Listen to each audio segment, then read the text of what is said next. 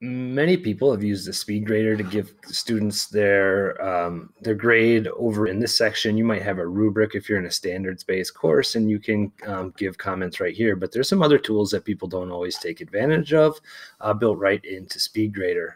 Typically, you'll just be on the regular mouse, so you can move up and down, highlight things. But there are a few other tools. The point annotation, it lets you put a drop on something. And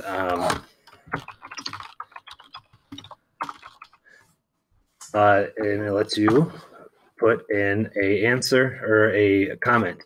The student then also has a chance to reply.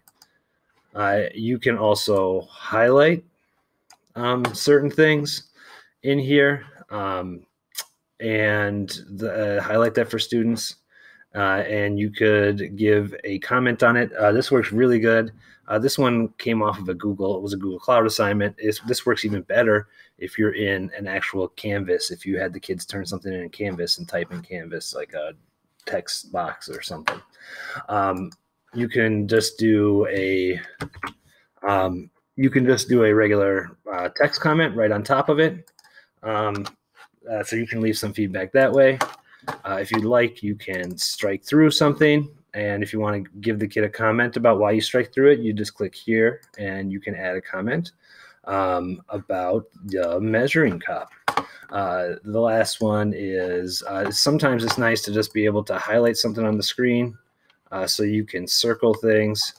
And if you want to put a comment, you'd click right here. So area annotation is another tool where you can highlight an area.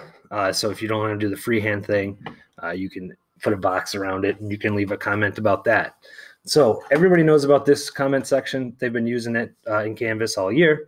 Or typical Canvas users get started with that right away. But these other tools in this little toolbar area also give you some great ways to give feedback to your students on their assignments.